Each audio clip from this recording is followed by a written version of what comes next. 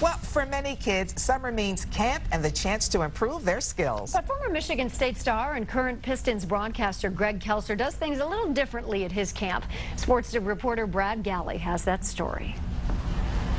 If the students heading to Birmingham Groves this week are expecting an easy ride, they're out of luck. My philosophy is you have to, do something to exercise your mind, your brain every day, even when you're out of school. And Kelser's making sure that happens at his camp this week.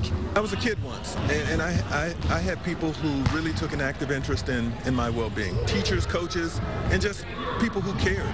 People at the rec centers, people at the community centers who just had an interest in the youth. And that's all I'm doing. I'm just giving back in that manner. These boys and girls weren't even alive when Kelser was playing for Michigan State and the Pistons, but it doesn't take long for him to earn their respect. His message of putting education with basketball sinks in immediately for these campers. On normal basketball practice, you just work on plays and running and fundamentals and stuff. But in this camp, we do all that, but he talks a lot more about the 3 C's: competence, competitiveness, and compassion.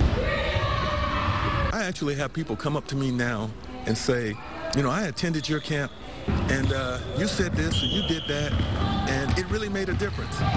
And in some cases, those people are 40 years old. So that lets you know that the impact is there and it's lasting. That impact has continued for 33 years since Kelser's first organized camp in 1978. From Beverly Hills, Brad Galli, Channel 7 Sports. What a great guy giving back like that. Yes. Love to see it.